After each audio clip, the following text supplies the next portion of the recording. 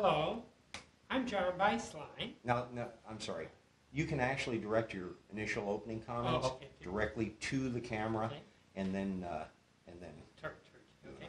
Hello, I'm John Bistline, and today is April 28th, 2000.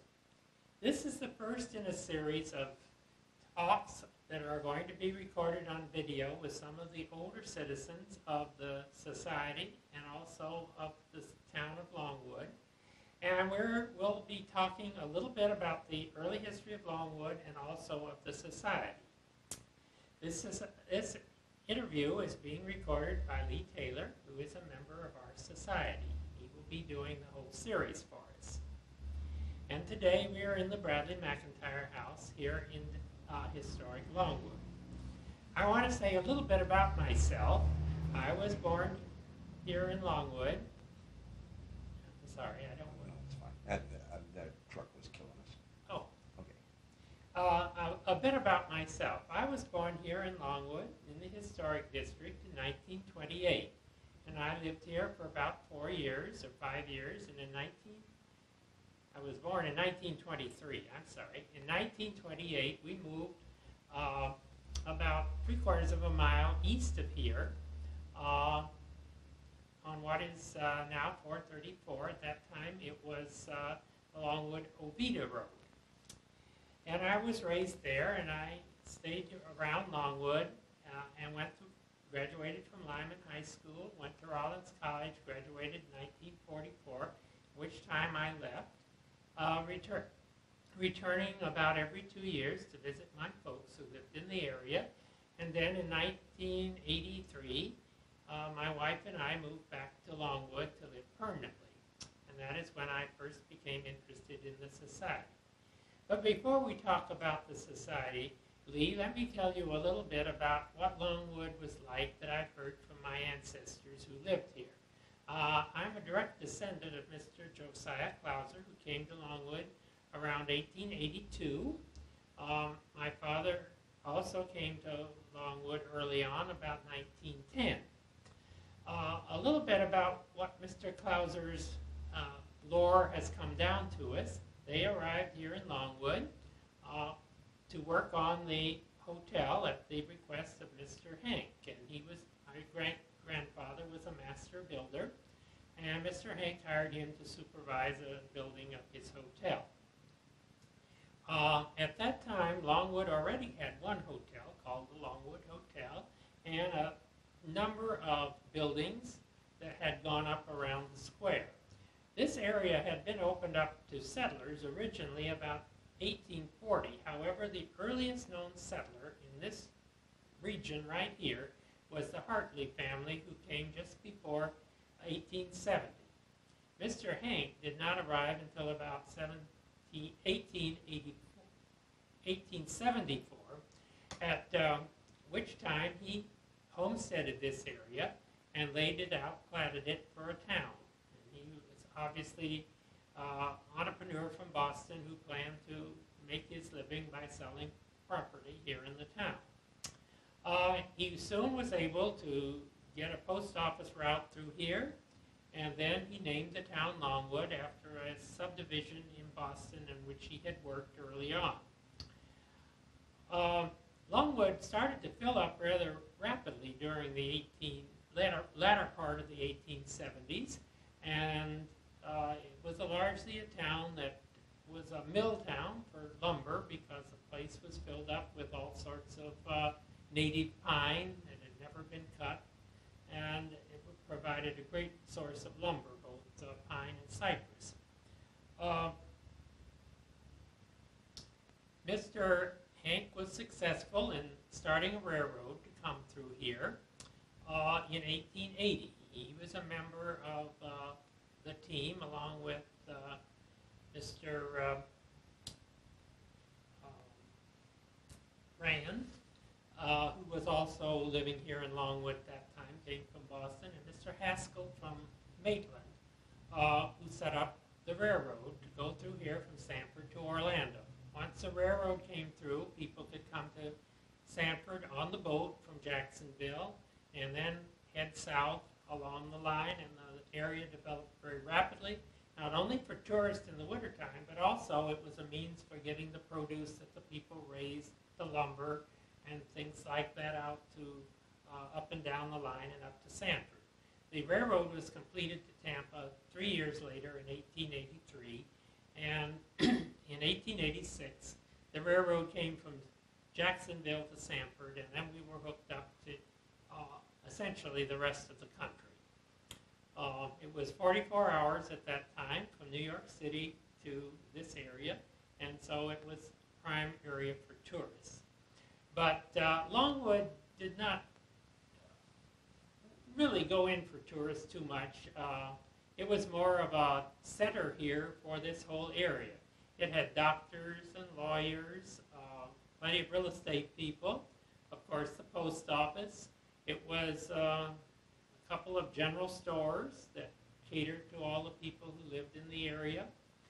There were dry goods stores, there was a millinery shop, all the things that you might find in a small settlement that catered to the area for 10 miles around, or maybe 5 miles around on all sides. So it was sort of the center for this whole area, which was rapidly becoming a large citrus area. People came from all over to establish citrus groves after the timber was cut. It was a fine area for citrus. And Longwood grew rapidly. In 1885, there was about 1,000 citizens here in Longwood making their living one way or the other, off of each other essentially, and lumber and citrus being the main staples of the commerce. This continued until 1895, when the freeze essentially wiped out all the citrus in the area, and instead of replanting right away, most of the people simply moved back to where they came from. They sold off what they had and just sort of abandoned their houses and their farms and moved away. So Longwood shrank rapidly at that time, and I think around the turn of the century there were probably maybe 300-400 people in the area, no more than that. Back up just a little bit and clarify the hotel. business. The hotel situation. Yeah, because you said there wasn't much of a tourist economy, yet this is a fairly respectably large hotel, and a little bit about that. Well, there were several hotels. The original hotel that was called the Longwood Hotel burnt in 1890, I believe. So this hotel was essentially built to provide a focus point for the whole town. It was popular not only with people who came through and people who wanted to stay here, but it was a center for the town, and generally on Saturday nights, everybody came into the town, and there was always a meal and a dance at the hotel. So it was really big enough to be the focal point for the city. People coming through on the train could see the hotel. It was just a block off of the railroad. And so between the railroad station, which was right there, and the hotel, it sort of formed a nucleus for downtown, where all the stores were, the livery stable, the post office, all those things were sort of gathered around what we would call now the Church Street, the railroad, and 427, County Road 427, or at that time known as Lake Avenue. And of course they were not paved, they were just dirt roads, and all of the area was dirt roads at that time. Well, what about the architecture of the hotel? Anything significant? Or it's typical of what was being built all the way through Florida. It was the late Victorian architecture, and the hotel today is simply a replica of what was built almost everywhere, except this is one of the smaller hotels that were built. The one in Altamont was bigger, and certainly the ones in Winter Park were much larger. When we think of Victorian architecture, we think of a lot of foo-foo and frills. Well, the Florida Victorian, especially in this central area, seems to be very, very modest in that. Yes, we were right at the end of the Victorian era, and things were changing very rapidly at that time. The furniture had gotten very plain.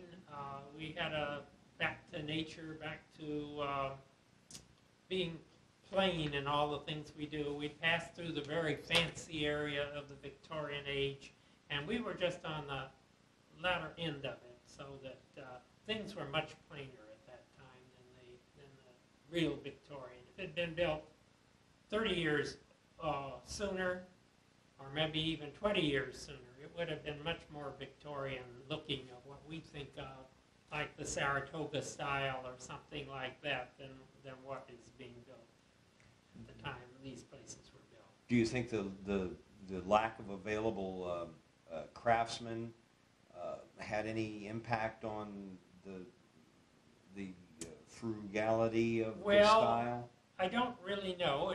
It's possible. Mr. Clauser, after he supervised the building of the hotel, became the foreman for Mr. Demen's mill shop.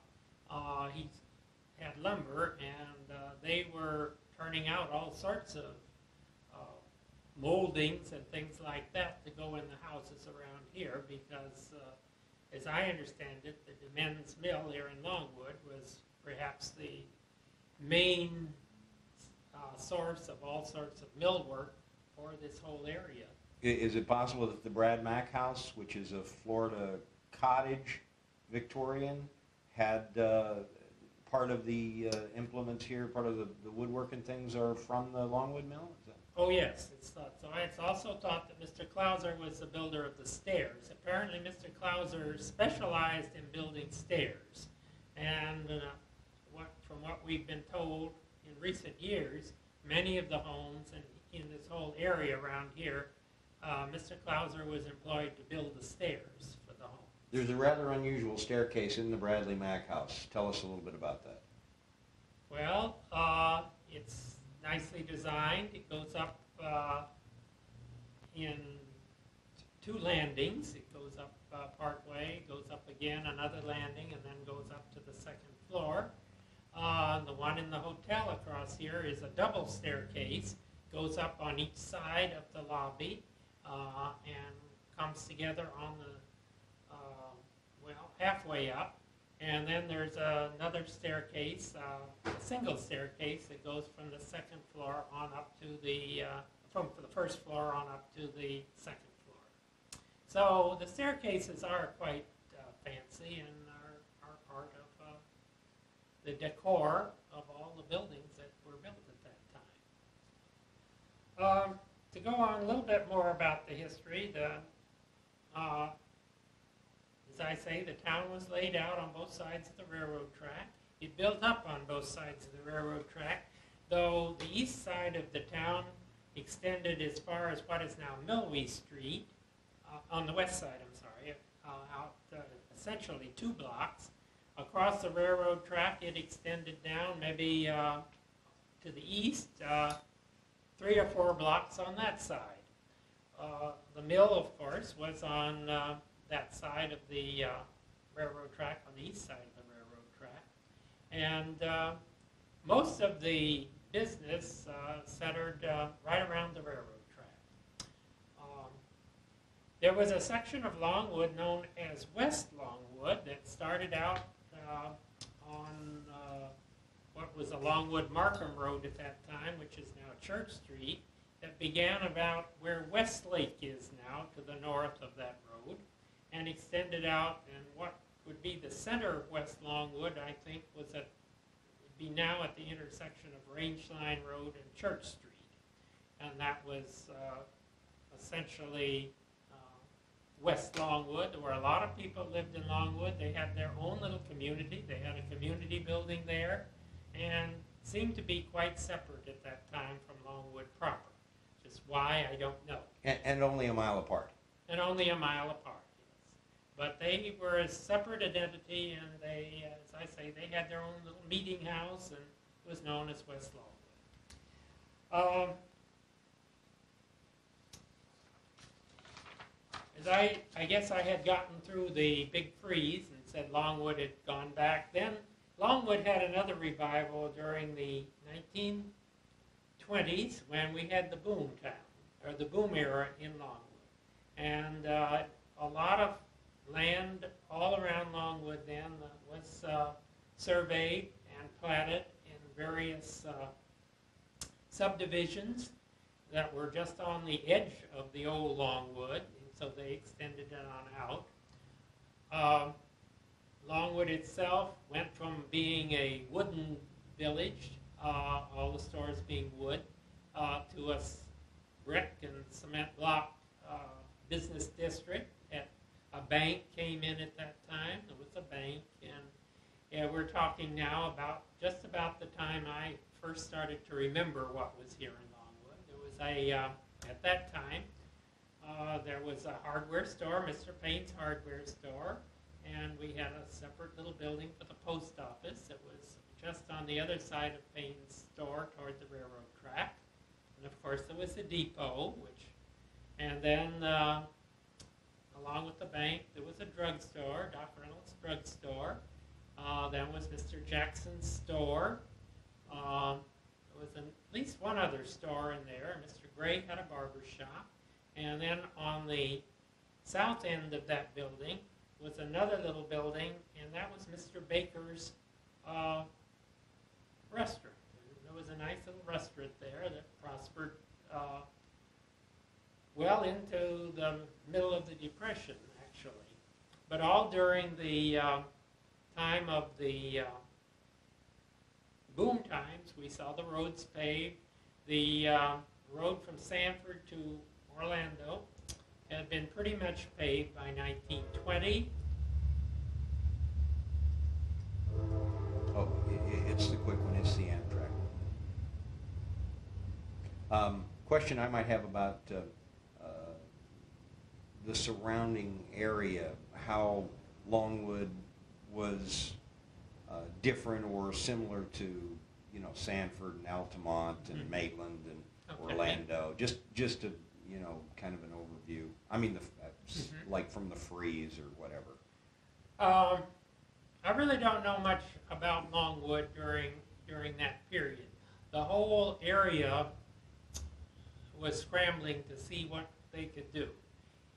During that period, Sanford went essentially from being an orange place. It developed all sorts of truck farming, which eventually went into the celery business. As you know, Sanford was the celery capital of the world, from about 1920 up to the war, to 1944 or something like that. Longwood just shrank. There was some poultry business around here, but in general it was just a small community.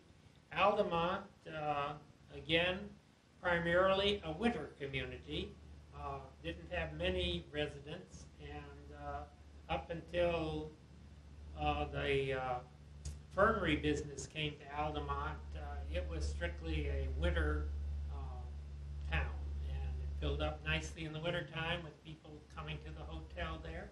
I think Winter Park was much the same. It was essentially a winter town with just a few people living there to keep the place going during the summertime. Of course, Sanford had the boats coming in, and Orlando continued to grow. And certainly all during my childhood, Orlando was the place to go shopping. You could shop in Sanford, but even then, people from Sanford went to Orlando to do their serious shopping, I think. But all during the boom time, Longwood was being halfway between Sanford and Orlando, proved to be a very good place for people to locate. We had a golf course located here, San Lando Golf Course, and we also had the dog track come in the early 20s, and out beyond that, at the end of Cimarron, was the horse track, which was also built, and for a year or two had more mutual betting on saddle horses out there. It soon turned into just a track that people used during the winter time to winter their horses here. And later on, of course, it was a harness racing track for a number of years, but that was even after the 1940s. But to go back, the roads came through in the 20s. The main road through town was called either the Dixie Highway or the Black Bear Trail, depending on which trail or route that you were touting at the time. The road from Longwood to Markham and up to 46 was paved during the boom times. The road from Grant Avenue, or Warren Avenue here was paved all the way out to San Lando Springs when it thereafter became a dirt road. And in 1928, the road from Longwood, went from 427, was paved all the way to Oviedo. And in 1928, we moved down on 427, on the Longwood Oviedo Road. And I can remember one of the first memories of moving there was the people paving the road. And it was still a road that was being paved using horses and machinery pulled by horses, together with some trucks, motor trucks. But I remember very distinctly my brother, who was a couple of years younger, picked up a little piece of leather strap from out on the road where they had the horses, and he called that his horsey. So I know that they were remember that because they were using horses. Now, when you say paved, were they not actually bricking? No, the road from Sanford to Orlando had been a brick road, but the roads from Longwood out were limestone with a macadam top to them and gravel on top of the macadam. But the Dixie Highway itself was a brick road originally, yes. And from how long did that date to? Can you place the bricking of that? Yes, that was around 1917. The road was built, that road was built in about 1917.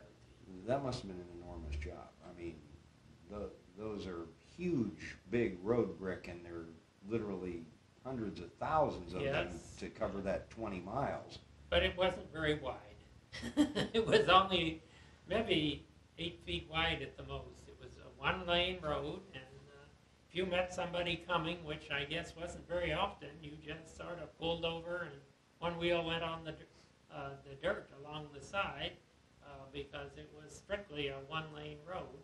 I can remember my father saying there was a garage here in Longwood on the corner of 427 and Warren Avenue on the southwest corner, and there was a telephone there, and when it was first in use, or maybe before it was in use, as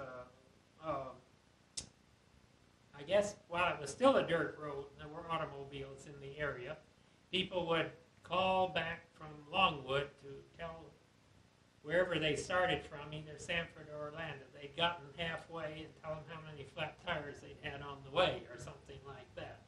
So we did have telephones. Electricity didn't come to the town until 1918. There was a generator built in Altamont that served both the towns in 1918.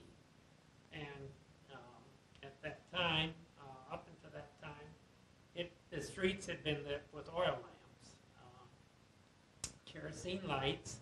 They hired a boy to come around and fill the lamps every evening with enough kerosene to last from dark to midnight. And so every night he'd refill them and light the lamps. And I never was able to determine how many lamps there really were in Longwood, but there were ones, I guess, at most of the intersections, main intersections on town. Maybe a dozen lights or something like that. Since pine trees, and especially the old growth pine, was so abundant here, there must have been turpentine businesses. Was that not a staple of the local economy, or? Turpentining was here. But I think most of the turpentining came on the second growth pine, and that was during the 20s. There was a lot of turpentining in all areas during the 1920s. Geneva had a lot. There were also out at Markham. There was a turpentine mill here in Longwood, down right about where 427 and Dog Track Road are now. And there was a turpentine mill there during the 20s. But I have not heard anything much about turpentining during the early days. It was mostly timber that was cut, at least that you hear about. If there were turpentining mills around or turpentining places, I'm not aware of them. Even in the early days of Seminole County, most of the turpentining that book talks about occurred during the late teens and the 20s. So, any spectacular incidents, fires or anything that... Not that are recorded that I know anything about. But there was a major fire in Longwood that destroyed a good part of it. Well, the hotel was destroyed by, the old hotel, the first original Longwood Hotel was destroyed by a fire around 1890s, I believe, maybe a little bit after that. And homes burned. Mr. DeMan's home burned at the turn of the century. It was out on East Lake. That burned. But most of the homes that are still standing here in Longwood date back to the turn of the century. So fire did not ever destroy the whole town of Longwood. A lot of buildings in Sanford were destroyed in a big fire, but they were much closer together. And after the fires went through, a lot of places were rebuilt with brick that had been... when the brick buildings were put in here in Longwood, I think the wooden buildings that were there must have been torn down at that time, because there were all wooden buildings along there, stores and things like that. And they all disappeared before I was around. Paint store, which is between the railroad track and 427 on the north side of the road, is still there. That's a wooden building.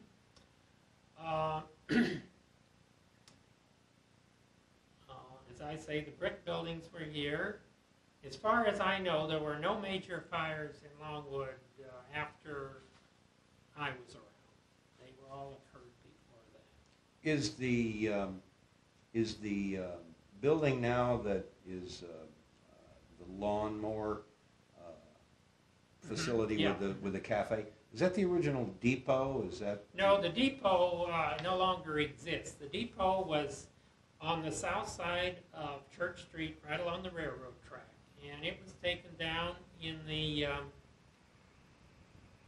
probably around 1960, and was moved to a place up near Ocala, which was planning to put together an early community with a railroad station.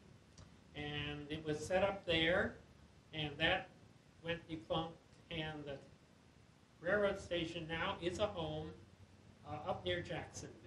It actually still exists. It consisted of a freight and express room. There was two waiting rooms, one for the black and one for the white. And then there was the station master's office and ticket, where he sold tickets. And it had little bulbs that went out onto the platform, so he could sit there and look out and see the trains coming. And of course, he was a telegraph operator.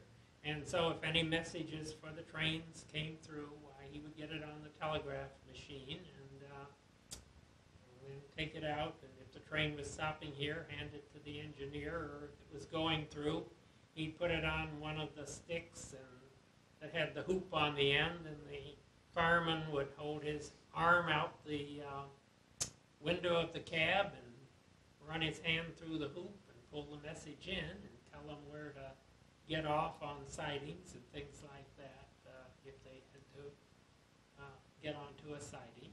And of course, he also took messages for telegraph messages when they came in. They weren't very frequent in those days because I think in general, telegraph at that time was used for births and deaths. And, that was about the sum and substance of the telegrams that came into Longwood. The train, however, was a frequent occurrence. The short tracks and several other short lines that ran from the mill to the main tracks, this was we don't see that today because the train only comes through maybe half a dozen, 10 times a day now, but it must have ran fairly regularly. Well, they ran a local around, and it went twice a day, I guess, and then there was the main passenger train that came through, and there were freights that came through, and they came through pretty much on time. Now, originally, there had been a track that came down Bay Street here that was essentially a logging track that went to the mill. Then a couple blocks north, there was another railroad, whose name escapes me at the moment, that was originally going from Lake Jessup to Apopka and then on down to Kissimmee.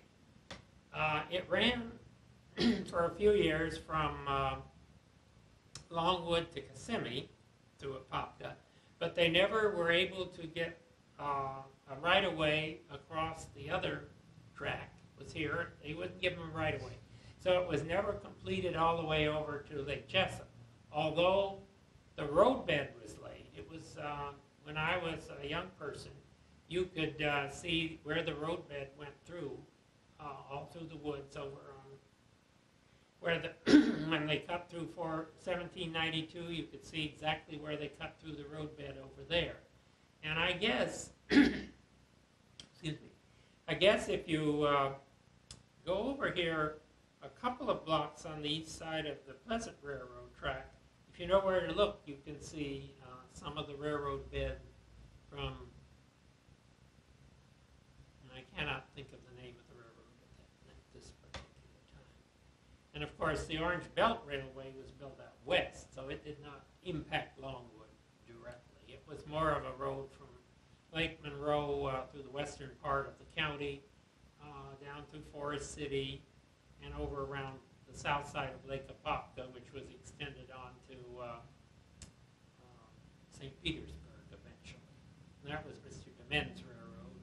That essentially broke him. He had to sell his mill and everything else to try and pay off some of the debts. And of course, at that time, the family moved from here to North Carolina and subsequently out to California, where he was again successful.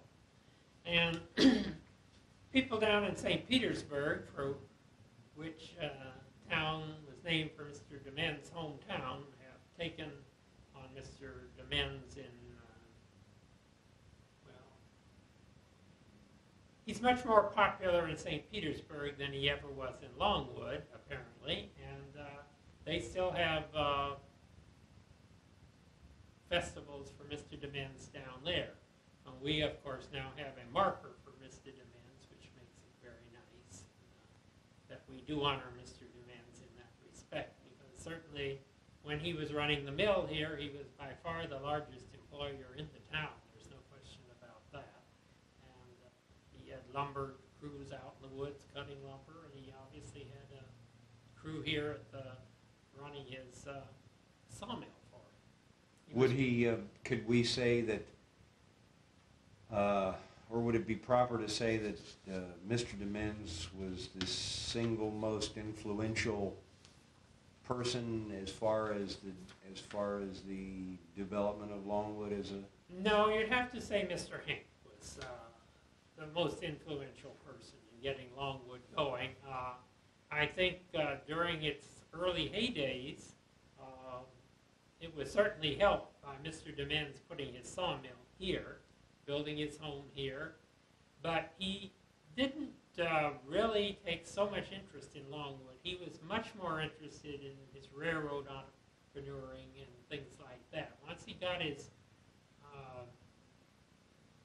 sawmill going, and he'd only been here a couple of years when he got his sawmill going, and was able to sell ties and things like that to the railroads, and the Orange Belt Railway defunct.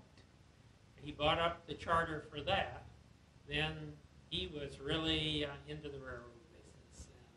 And I don't think he spent a great deal of time here in Longwood. He was more off raising money and building his railroad. And Longwood was not his primary interest, I'm sure of that.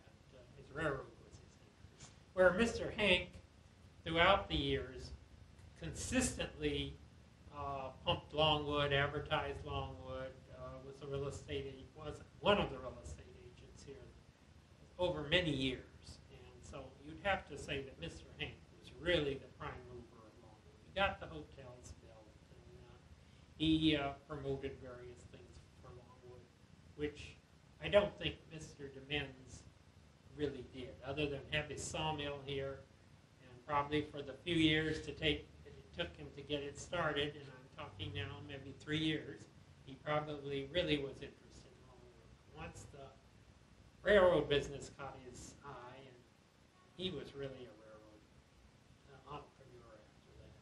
The Clausers, your ancestors, played no small part in Well, in Mr. Longwood. Clauser, along with several other people, were very prominent. Mr. Clauser was on the town council after it was incorporated in 1883. He was on the town council. He was mayor at least 3 times over the following 16 or 17 years, and I think stayed on the council. We know he was one of the founders and first president of the Cemetery Association here, along with 4 or 5 other prominent people here in town. So he was very active in the town throughout his life here, and he lived up till, I think, 1917 or something like that. So during that time, he was, yes, very prominent in the town. Of course, his son-in-law, Mr. Niemeyer, ran a general store here in town, and they were prominent people. His home is still standing down here at the corner of Wilma and Warren Street, as Mr. Clauser's house on Warren Street, his cottage over on Church Street. So, yes, they were very prominent people here in Longwood. A lot of people lived out a ways that were very prominent. The Circes, who lived just outside of town, really in West Longwood, were very prominent. A lot of people in West Longwood were also prominent here in town, though they didn't live right downtown. But they worked here, and their families were well established here during all that period. Well, when one thinks of settlers, even though this isn't exactly the pioneer version of settler, although it was similar, one usually thinks of farmer-type orientation, people that are really trying to stake a claim in literally the dirt and get started. But this area is settled by a much more almost, I don't want to say aristocracy, but a much more professional type people. Yeah, Yes. these are from these people were from Boston, from New York, from New England. Is that correct? Well educated, Pennsylvania, relatively well educated. professionals. Professionals, not all of them, but a lot of them were, and there were some farming, of course. There were poultry business here, the pigeon business, and some cattle farming around, cattle business. But generally, it was professional type building. Mr. Overstreet down near, right on the other side of the tracks, was a contractor. He was in the road building business. There were people who ran filling stations and that type of thing, which didn't depend on farming. There were people here who owned orange groves and depended on selling citrus for their thing, but there were no truck farming, particularly in this area. Sanford was largely truck farming, supported Sanford, all around Sanford. But that seems a little atypical. It's not your typical scenario. That's For correct. instance, the house that we're sitting in today, the Bradley McIntyre house, the original owner, operator, builder, Wealthy Bostonian. Wealthy Bostonian. and Mr. Name we'll all recognize, Mr. Westinghouse, Yes. was the original Owner of a motivator. Right. similar building like this he had there. His house was a mirror image of this house. It's burned, but he had a mirror image. He was a promoter. All wealthy Bostonians.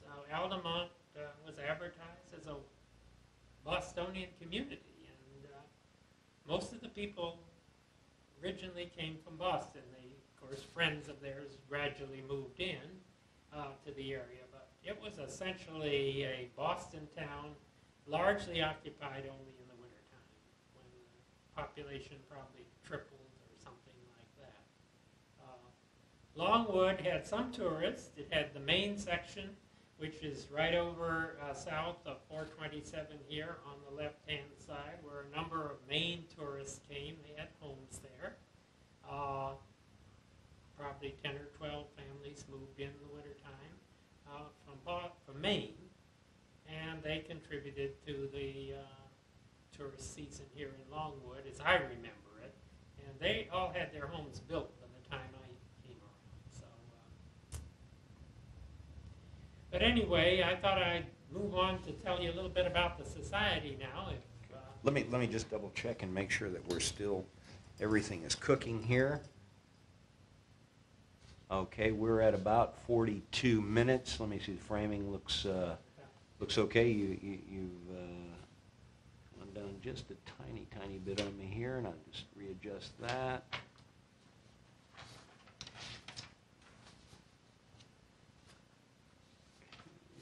Okay, I think we're good. Look at me once there, John, just for, okay, that's good. Yeah, I think we're all right, and we are still recording. Yes, sir. Okay, let me tell you a little bit about what I know about the society. I was first introduced to the society in 1984, early in 1984, by my brother and my sister-in-law, Fred and Carolyn Bistline. And I joined the society, and it proved something I was interested in, and I had just retired, so I had perhaps more time than many other people to devote to the society, but it was a going society. It was paying for itself by the time we joined. It was no longer living from hand to mouth. It just come out of that era, however, and there will be other people who can will tell us more about that. But it was a viable society by the time I joined.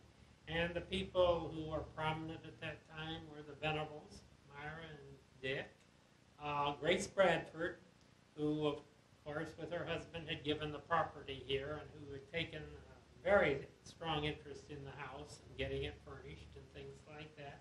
Lillian Miller, who was very active in, I won't say coercing, but at least making the fact that the house needed furniture known. And people moved down here with furniture too big for the house. Lillian was always there to suggest that they might be given to the house, and which it was. The Hammonds, Bob and Joanna, and Julie Stanek, I think, was president when I came. And all very interested in the house, and most of them in running the festival. The festival had been established and was a much smaller festival than we know today. It had maybe 100 or just a little over 100 booths set up.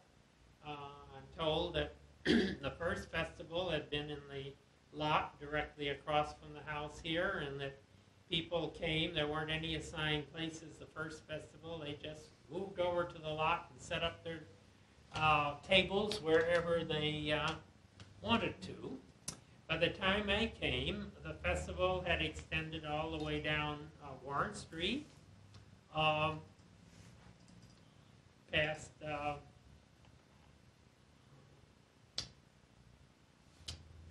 the next street down, Wilma Street, and was all around the hotel.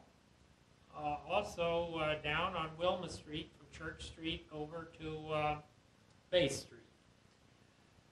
And it remained that size. We began to get a waiting list, and I think the second year we were here, the Clarks, Barbara and Peter, ran the festival, and they were very energetic and worked very hard, built the festival up, and it was probably a little bigger that year. Then the following year, the festival had a waiting list, quite a large waiting list. And I remember that Julie Stanek had told us that, well, you can send out all the application blanks on the waiting list because only about half the people on the waiting list will answer you back saying they want a booth.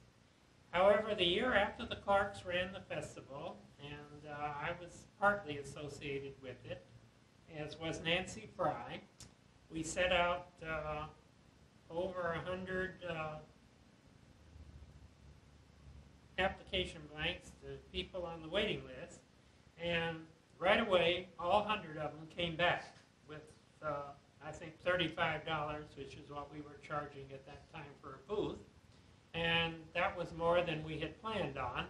And it was in that year that we started extending the festival on down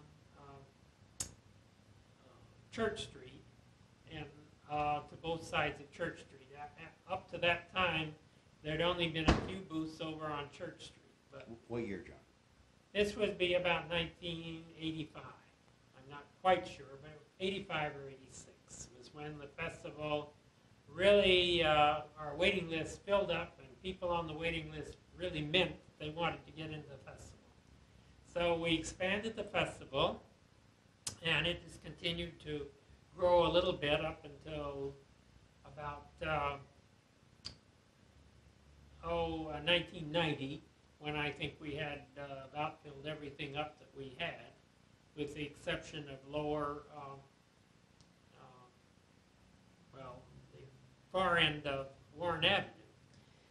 We did continue to fill up the space across from the Bradley McIntyre house until about 1996, when they started indicating that they were going to start tearing up 427 and turning it into a 4-lane divided highway, and that was going to happen almost immediately. So at that time, nobody was able to assure us that they wouldn't be tearing the thing up 6 months from the 1st of July, when we had to make some decisions. So that was the year I think it was 96, that we decided to move the festival, the people out of across from the Bradley McIntyre house down to the end of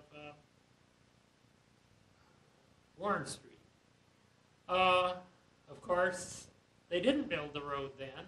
It was always 6 months away for the next 4 years, and we've now seen them start to build it finally. But that was a false alarm that we were naive enough to believe. Actually, however, very early on, the county was able to pick up the land across from the Bradley McIntyre house. And once they bought the land, in order for us to deal with the county, we would have had to have essentially double dealing, what with the town of Longwood and also with the county. County has entirely different rules and regulations, insurance requirements and things like that with the with societies for using land and things like that. So it would have required a lot more work on the part of the society and the festival people had we decided to try and put booths over there. So we lost the front yard.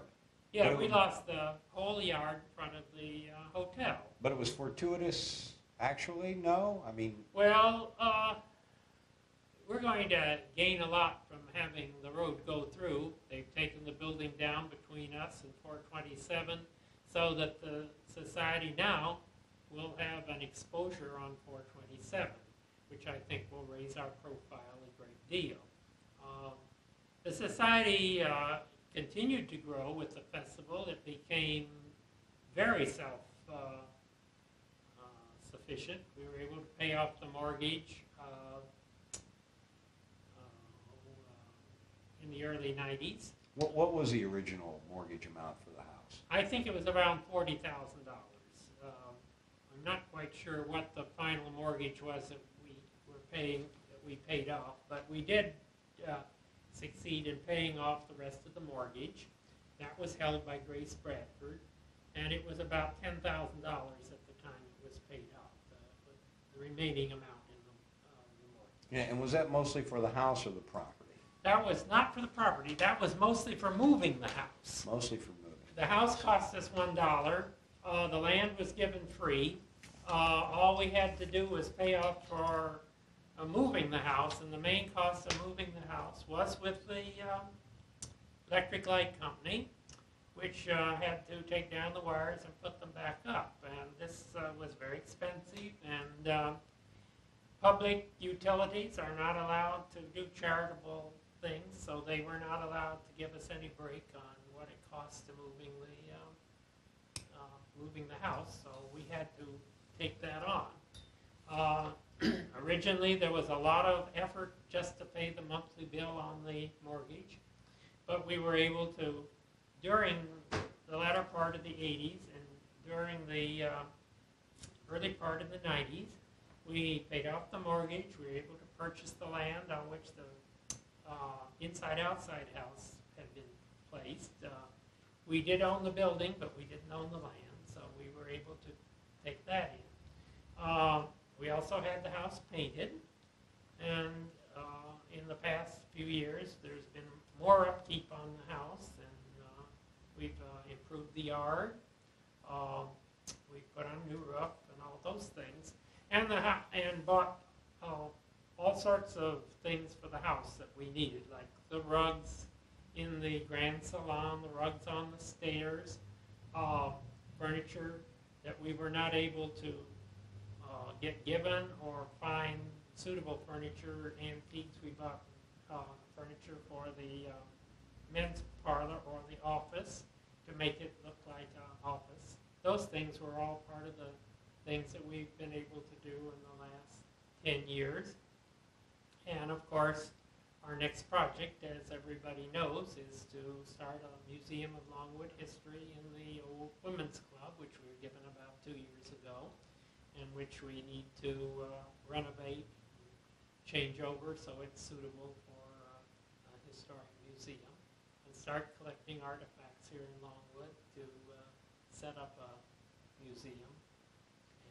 And, can you see, or do you think the present day position of the historical district in Longwood, as it is, the city as it is today, would be a lot different if the society had not taken an interest in preserving this part of history? Please give me that, because I don't want you to play with it. Okay. Yes. It wasn't just moving the house. Let me rephrase it. How much does Longwood, old Longwood, owe the society? That is a question that somebody else really should answer. I would say that the people who were interested in preserving old Longwood here were also interested in the society. How much the actual formation of the society, outside of moving the two houses here, to bolster what was already here. But I think it was the help, obviously help, but I think it really was the people who lived here in Longwood that had the interest in Longwood that were instrumental in preserving, getting the historic district established and funding it, or getting the city to fund it, were the people who were instrumental with Longwood. And how the train's going to Yeah. mess this up. But what I'm going to ask you is, as soon as it decides that it can quit blowing the horn, I'm going to ask you what the just what the value of having a preserved,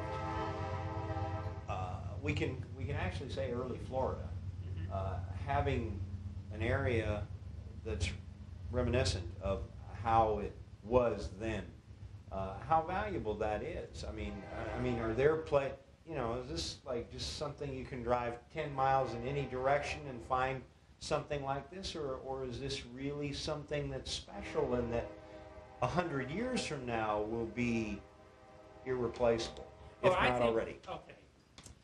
I think Longwood, the historic district of Longwood, is really unique.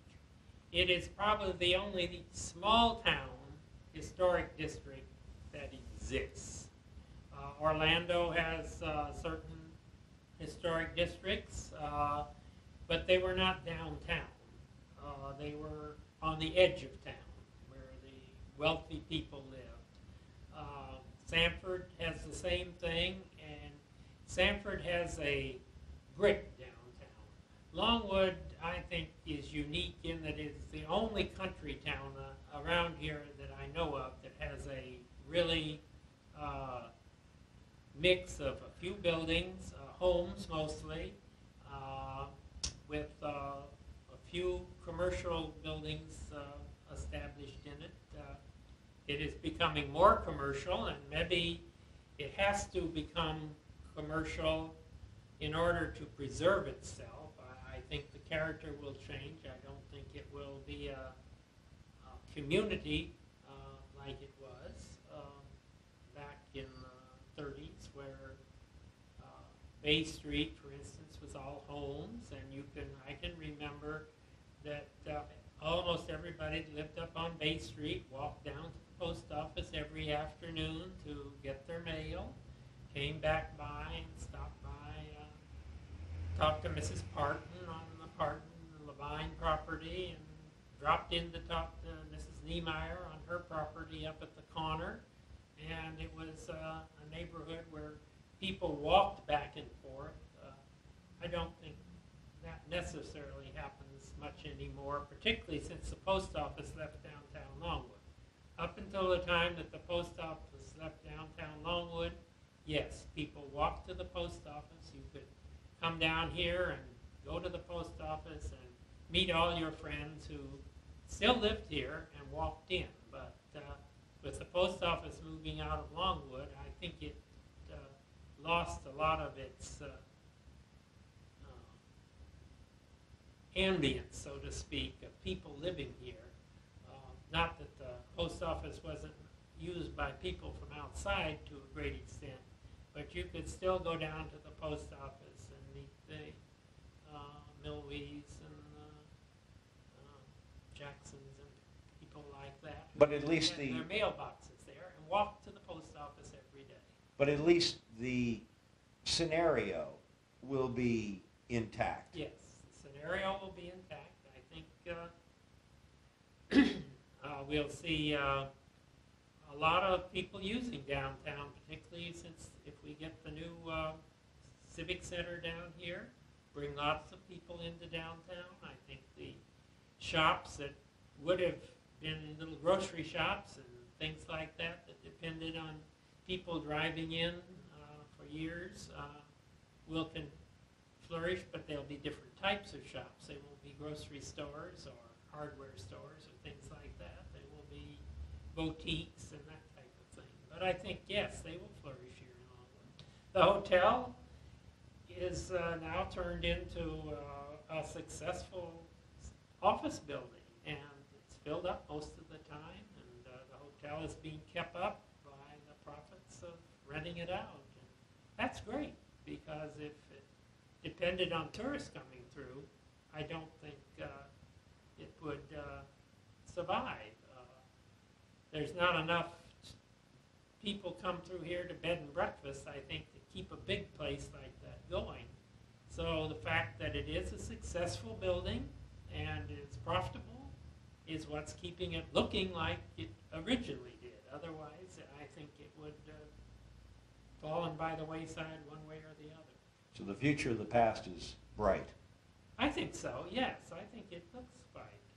I'm very encouraged about it. I think that 10 years from now, it will be an entirely more exciting place than it is today. I hope that eventually that the Bradley McIntyre House will be open at least 3 days a week, if not 4 days a week, and become a much bigger attraction than it is now. The fact that we only open it a couple days a week means that we can't advertise it as part of the things that people ought to do here in Longwood or in this county. The Museum of Central Florida of Seminole County very shortly will be open 7 days a week. It's open 4 days a week now. It'll be open 6 days a week, I should say, Saturday and Sunday as well as Monday through Friday. That will be a big boon for the historic tourist area here in Seminole County, because they can advertise, come see us Saturday and Sunday before your plane takes off and things like that, which they will do for the Sanford Orlando Airport. And that's a big boon to tourists in this area. And we have people who come out here shopping if they have enough time before their plane takes off or their plane gets delayed. And I think with the Bradley McIntyre House open would be a great more pull into Longwood